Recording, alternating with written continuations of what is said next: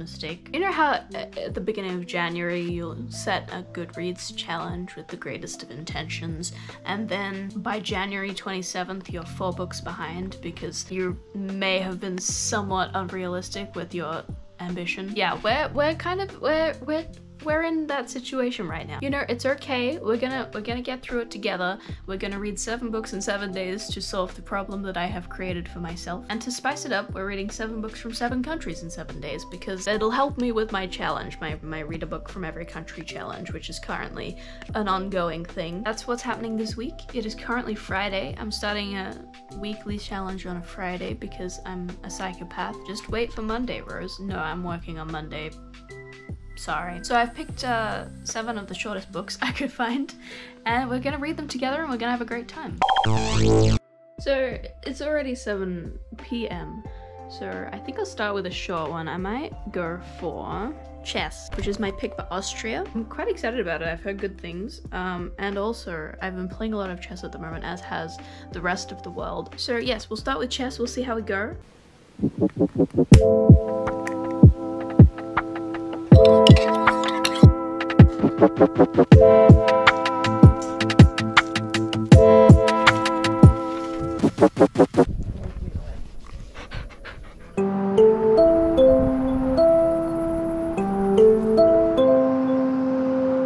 Last night I finished chess, started and finished chess, very short, but very good. I'll talk more about it later. And then also I started this graphic novel, which is very pretty, but a little bit hard to follow, I think. It's Saturday, I have work later tonight, so I'll probably be reading quite late when I get home.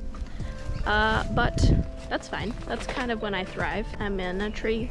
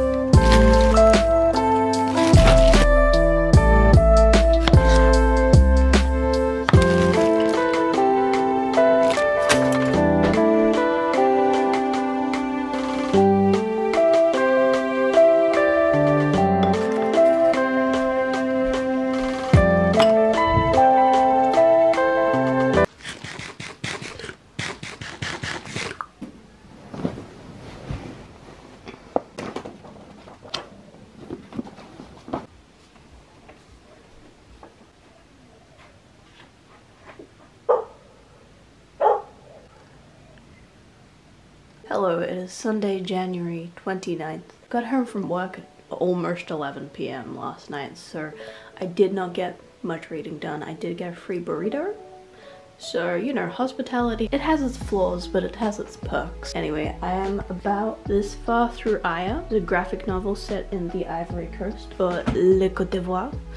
I did take high school French, thank you for asking. The art is very pretty, but I just don't really care about the characters. Maybe I'll care more as we go along, but I don't know if I'm the target demographic of this book, but it's interesting anyway, and it is very pretty, as I mentioned.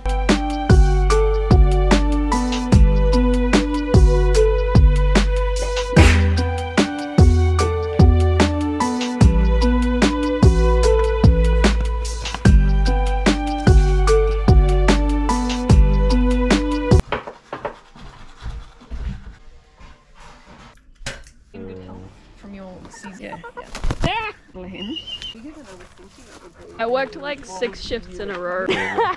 So we just stripped down to our jocks. Yeah. And this here and I'm like, We took the, I'm gonna get it inside.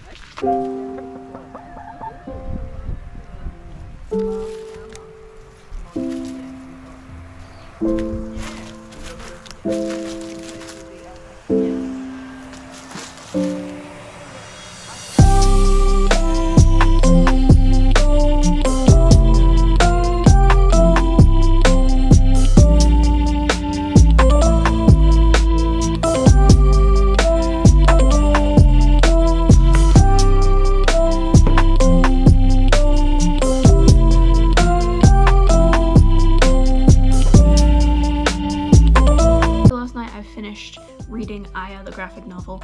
My Too Long Didn't Read review is pretty art, but not for me. And then I started this. I got like 16 pages in and then I fell asleep because it was very late at night. This is So Long a Letter by Mariam Abba. So Long a Letter is a cry from the heart of a Muslim woman. Recalls her love for her husband and the shattering sense of betrayal she feels when he abruptly takes a second wife. This has won some awards. This has a good reviews, good reputation. I'm excited. Good so far. Really reminds me of a lot of cultural similarities with the book I read for the Gambia, which makes sense because this is Senegal. They're basically right next to each other. In fact, Senegal kind of Pac-Mans the Gambia. Anyway, so today we're gonna finish this and then probably start another book. I'm working tonight though, so we'll see how we go. I'll be honest, I'm finding it a little bit hard to follow. There's a lot of characters with similar names. I'm about halfway through. And it's good. It's very literary. But yeah, I'm just struggling a little bit. I think I'm just maybe not as focused as I need to be.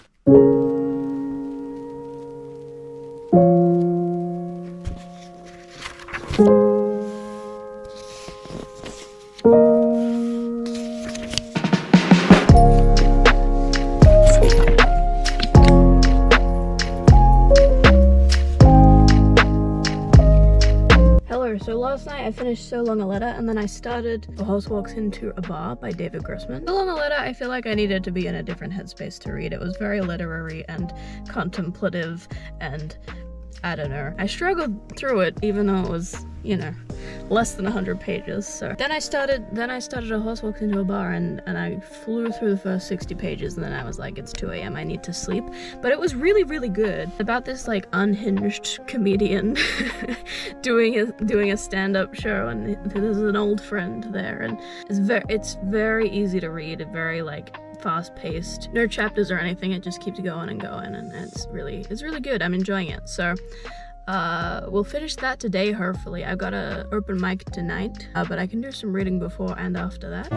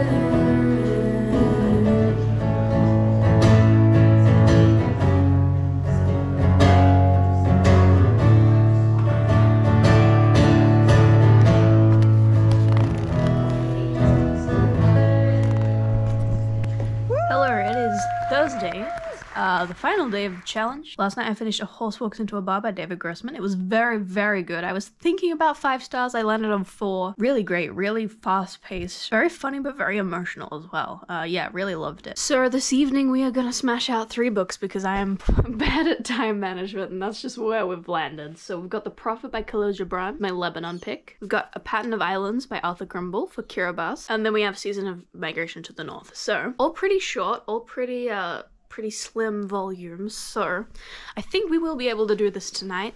It might be a late one, but that's okay. That's okay. Yeah, and I'm excited to get through these because The Prophet and Season of Migration to the North, both I've heard very good things about. And then this book is just very pretty. Like, look at this man and his face being sucked off by an octopus. Isn't that fabulous? So that's the plan for this evening. We'll see how we go.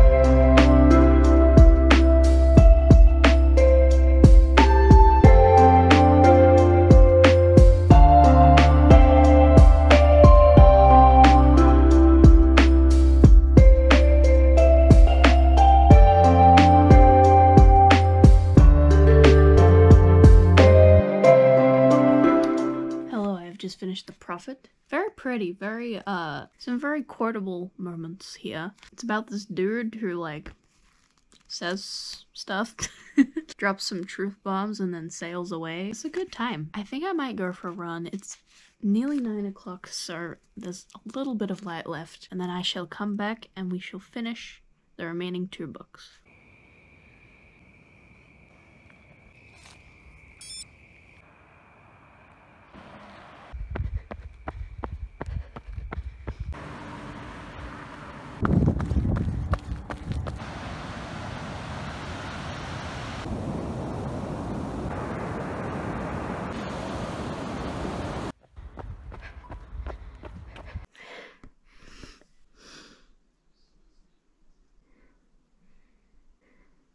I just got back from running about 4Ks in about half an hour-ish, so nothing blisteringly fast, but it was very nice to, you know, go and see the ocean. I am now all cozy in my pajamas. We're going to go for a Pattern of Islands first. I don't think this should take me particularly long. I think it's kind of aimed at children, because this is a school edition. And then we will finish with Season of Migration to the North.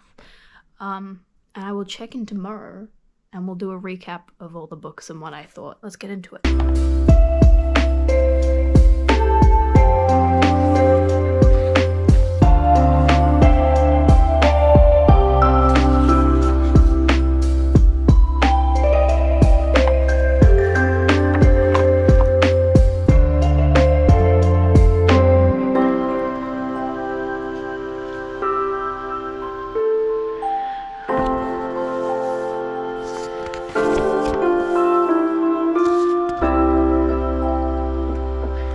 My copy of Season of Migration to the North from Thrift Books, as you can see, and it is fully annotated.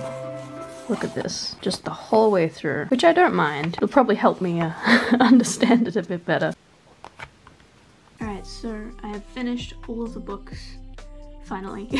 First book was Chess by Stefan Zweig, about this group of people on a ship to Argentina, and there's like all these rumors that the world chess champion is on board this ship. The protagonist and a couple of others are like, we gotta play this dude. So they do, and they lose terribly, and then they play him again. A random like stranger in the crowd suggests like all these brilliant moves, and they end up drawing the world champion, which the draw may not sound super exciting, but in chess, drawing the world champion is a pretty significant deal. And then the protagonist goes to find this stranger who suggested the brilliant moves and learns about his backstory, which is very interesting. So it's kind of a book about chess, but it's mostly a book about like solitary confinement and the human brain and how obsession can be extremely dangerous. I really liked it. I gave it 4 stars. The second book I read was Aya by Margaret Rhett and Clement O'Brary. This is a coming-of-age like graphic novel set in 1980s Ivory Coast, which was during kind of an economic boom and a lot of European influence. There's a lot of mention of Paris, and it's about a young female protagonist kind of dealing with the goings-on of the people around her. It is mostly about people having sex with people who they should not have sex with, which is not the most exciting plot to me personally. Yeah, I just struggled to connect with the characters. I think there wasn't really an introduction, we just kind of got straight into it, and I kind of was having trouble figuring out who was who and what was what. But the art is very pretty, so I gave it 3 stars. Next I read So Long a Letter by Mariam Abba. This is a newly widowed woman writing letters to her friend, basically, discussing bits and pieces of life and doing lots of reflection on various things, mostly the trauma of her husband taking their daughter's friend as a second wife, like out of the blue all of a sudden, and kind of the ramifications and impact of that and how she dealt with that. It didn't blow me away, but it was very interesting, especially culturally. 3 stars. Then I read A Horse Walks Into a Bar by David Grossman. This was the longest book I read, but I think it took me the least amount of time. There's no chapters or anything, it just flows the whole way. It's all in one night. It's all a stand-up comedy show, so it's lots of dialogue, lots of fast-paced kind of jokes and stuff. So this comedian calls up an old friend and asks him to come and watch his stand-up show, and that show quickly derails into just stories of childhood trauma, and it gets progressively more unhinged as the night goes on, which was quite fun. It's a complete like emotional roller coaster. Like, we deal with all sorts of stuff, but kind of through the lens of comedy. It was a very interesting read. I was teetering on the 5 stars, but we've settled on 4. Then I read The Prophet by Gibran. Very short, very quick. It's about a prophet and he's about to leave a village to go on some sort of voyage, and all the people in the village ask him for his wisdom, and he gives them their wisdom, and that's the whole story pretty much. Yeah, there's not like much of a narrative, but it is very poetic and like pretty. And I would like to like reread it and take notes on some different aspects, because there was some stuff in here that was really cool. Some of it was kind of a bit boring and kind of preachy, but overall I liked it. I gave this 4 stars. And I read A Pattern of Islands by Arthur Grimble. It's about this young English dude who volunteers to go to Kiribati to like be a, what is he? To be a district officer. And as you can imagine, it's a bit different to his native England when he gets there to these equatorial islands. And it's mostly just kind of short, quirky, like travel stories about a lot of indigenous culture and also just a lot of interesting situations in which he finds himself. And I have actually read another travel memoir about Kiribati by Martin Troost. He went in like modern day. So it was interesting drawing comparisons and seeing what has changed over the years, and a lot has changed over the years in Kiribati, so that was cool as well. What stood out to me most was how anyone like survived it all, because the medical, there was like no doctor. They just like had all these 1920s diseases and no one to treat them and no medicine or anything, so I don't really know how anyone survived at all. I think he had dysentery for like 2/3 of the book. Like, it was pretty gnarly. But yeah, I enjoyed this. I gave it 3 stars. We finished with Season of Migration to the North by Tayyab Sili. It's about this man who returns from studying abroad in England to his Sudanese village, and there's this mysterious stranger who now lives in his village, and this stranger discloses a lot of dubious information about his past to our protagonist, and then promptly disappears and leaves our protagonist to sort of deal with the mess that he has made. I didn't really understand what was going on the whole time. This was a little bit challenging. I think 7 books in 7 days, this maybe wasn't the one to finish on. I think this required a bit more brain power than I really gave to it. So I gave it 3 stars, but I would like to maybe reread this in the future and take a bit more time with it, because there was some good stuff in here. Anyway, that is the 7 books from 7 countries in 7 days. I'm a bit tuckered out, so I'm gonna leave ya. Thank you for watching. I'll see you later.